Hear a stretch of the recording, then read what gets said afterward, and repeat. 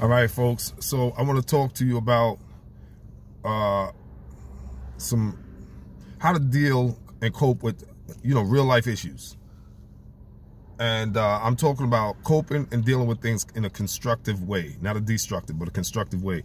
So divorces can be very painful, right? Both emotionally, psychologically, and financially, right? So going through a divorce, which is an extreme breakup, right?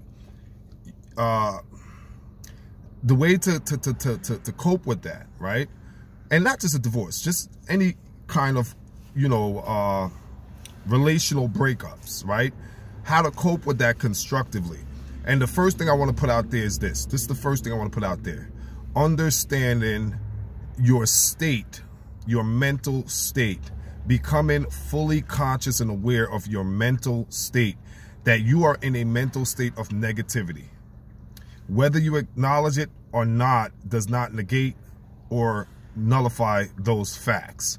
That in terms of your energetic composition, instead of you're in a negative state naturally. Doesn't matter who breaks up with who. Right? If you're the person who leaves, or if the person leaves you, it really doesn't matter. If you're the person who leaves, for vain purposes, you could say, okay, I left on my terms. So the pressure of the blowback is lessened, right? Because you left on your terms, right? You have somewhat of some kind of control, but you still exist in a negative state. Because biologically, there are certain chemicals, right? These are called the happy chemicals, right? And the acronyms for these chemicals is DOSE, D-O-S-E. And, dose means a certain amount of. So you were getting a certain amount of these chemicals by being in that relationship, right? Because at some point it had to be good. Or a semblance of good, a semblance of happiness, right? A piece, a portion, some point. It wasn't all bad, right? So before it got bad, at some point it had to be good. So you were naturally, biologically receiving several of the DOSE, and I'm gonna tell you what those chemicals, the DOSE stands for: dopamine, oxytocin, serotonin, and endorphin. Now, dopamine, oxytocin, serotonin, and oxytocin, and dopamine, and all these chemicals. When you're in a relationship, right, a healthy one for the most part, there's these chemicals, right? Namely, oxytocin, right, is being secreted just by being in a relationship in larger quantities, larger amounts. So when a person leaves or there's a breakup, these chemicals are not being secreted at the same level as they were prior to the breakup. So post breakup, there's going to be psychologically, mentally, this is why people go into depression. This is why people, sink into some kind of sadness. This is why a lot of people turn to destructive behaviors to try to mimic, replicate, to get that dose back to where it was prior to the breakup. So just being in a relationship, I'm speaking specifically to one biological, the benefits, the biological, there's a benefactor, right? There's mutual benefactors, right? You guys are both providing the chemical advantage to each other. So when there's a breakup, these chemicals are no longer being released in the same dosage or amounts, and as a result of that, your mood begins to change accordingly, proportionately. And this is why I say, so you naturally go into a negative state.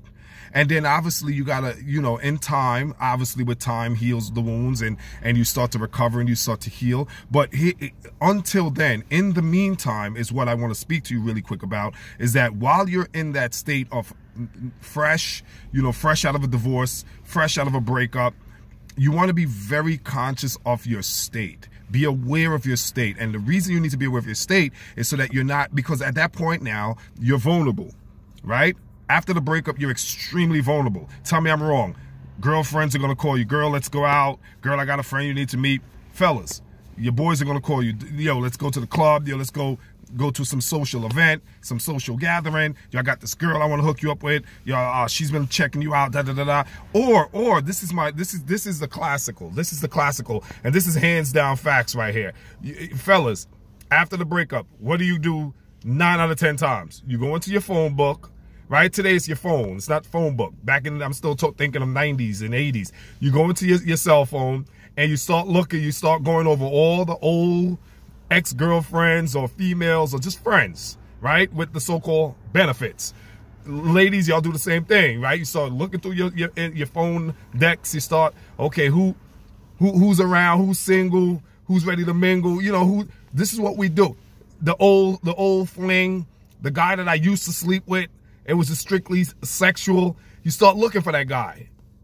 The girl who you start looking for that girl, right? So immediately, what we're doing, folks, by doing this is we're setting ourselves up, right? Because you're putting yourself in a position for a downward trajectory, right? You start spiraling downward. The reason why is because if you're going into your phone, for instance, to pull up old flings or old flames or whatever, you're going backwards. Immediately, you're going backwards. That's a backward movement in life. It's a backward trajectory, right? So now you start going backwards, and it cascades. Right? Think of the snowball effect. And then one thing leads to in your life. So this is why a lot of people are stuck. Right? After relationships, a lot of people get stuck, right? A lot, not all, but a lot of people get stuck in life, and flow becomes impeded and hindered, your flow. So that's the worst thing you could do, is try to go into another relationship or not even a relationship, just a sexual relationship. A lot of people will say, oh, I'm just going to sleep with this person, right? I'm just going to have a sexual relation with this person. I'm not going to go deep. I'm not going to invest any emotion. But what you're not realizing is you're still hindering, impeding, and blocking, okay? Blocking the universe from giving you what you really need. See, you're satisfying a want. That's what you're doing. When you say the instant gratification, like, okay, I just broke up with this person, I got to find somebody to fill that physical gap, because that's all you're doing, right? I just want to put a Band-Aid on it, right? I just want to put some patchwork so I can keep going, right?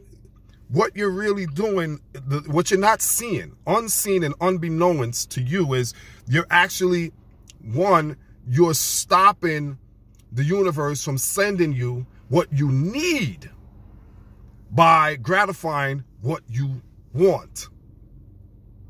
You see the difference? You see the distinction? So if you're a person who values your psychology, value yourself, that's not the best approach or direction to take after a breakup, after a divorce, or anything like that. Don't just jump to the bed hop. Don't bed hop. Don't IHOP and bed hop. You see what I'm saying? You bed hop, then you take an IHOP. Don't IHOP, bed hop. It just sounds cool. I don't know why I threw IHOP in it. It doesn't matter. It just sounded like the right thing to say at the time, so I ran with it. It rhymed with bed hop and IHOP. That's all. So don't fall into the bed hopping, because it's like I said, you're putting yourself in a position to downward spiral and to block, even if you don't. The consequences ain't immediately, right? You don't see the immediate consequence. The problem is you're stopping the universe from sending you what you need. And no man is an island. We all need the right person, not just any person. Any person won't do. For a man like me, if you have certain kind of standards, certain kind of values, and you got ambitions, just any person won't do. You see what I'm saying? Just satisfying, and look, we hopefully we're all adults here who's watching this video. Let's just call a spade a spade. Satisfying your loins, okay? It's just purely a biological function. There is no other benefit to you other than that. Just getting a nut off. There is no other benefit to you than that. And if that's all you live for, if that's the only thing that's going to make you, just going to drive you, that's all you live for, then you're not living. Because there is so much more that you are to accomplish in this world than just a sexual conquest. You see what I'm saying? There should be so much more aspiration, ambitions, goals, purposes that are more important and paramount than a sexual conquest. So my advice, you know, speaking from experience, is that going through a divorce, going through any kind of breakups, your best bet is to they tell you not to isolate yourself and to be around people, and no, you should. I'm the contrary. I think your best bet should be self-isolation for a period, not indefinitely, but you should do some isolation. And the reason being is because in isolation, you have time to do what's called self-scrutinization. So you can self-scrutinize, okay? You can self-introspect. You can do some self-introspection. See where you went, understand that, listen, everything in your life, every monster, whether the monster is a divorce, whether the monster is a breakup, whether the monster is a custody battle, whether the monster is a financial setback, whatever the monster is in your life, you have to take responsibility for the creation of that monster. Your choices led to that monster. I've made some choices in my life that led to some monsters. Thank God none of my choices were fatalistic, because I grew up with friends, associates, comrades, if you will, that have made choices that were fatalistic. They're no longer here. So if you make choices that are fatalistic, woe be unto you. That's it. It's over. Game over, right? You're dead. That's it. But if your choices have not been fatalistic and you're still alive, you have to own the monster that you've created by means of your choice. Cause your choice, affect the monster. If you created the monster, that means you can uncreate the monster. If you're the reason for the creation of that monster, that means you can uncreate that said monster. But you must first own the responsibility of your choices, because everything is a choice. We have to be conscious that we are making our choices, and our choices have consequences that are either intended or unintended, but either way, we must own them. So I do suggest that if you are going through a breakup, right now we're all quarantined. Do your own self-quarantine, and take the time to really improve, work on you. It's not a time of guilt. There's no guilt involved. There's no beating yourself up. It's more so taking the time to just improve upon yourself so that you can make better choices.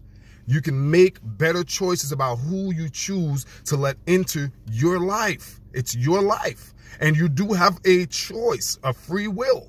But you have to, again, it's trial and error. We're going to make mistakes, but we shouldn't continue to repeat the mistakes. Repeated mistakes mean the universe is telling you something and you're clearly not listening.